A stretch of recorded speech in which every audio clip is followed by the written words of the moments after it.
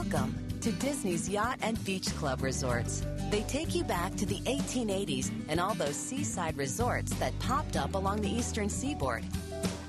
Two incredible lobbies lead to magnificently appointed rooms of all kinds. And the pool? It actually has a sand bottom and stretches out for over an acre. There's even a shipwreck with a water slide right down the mast. Now all that fun is going to make you hungry. No problem. You have everything from a steakhouse to a nightly clam bake to a magical character breakfast. Even an old-fashioned ice cream parlor. And talk about location. Epcot and Disney's Boardwalk are just a stroll away.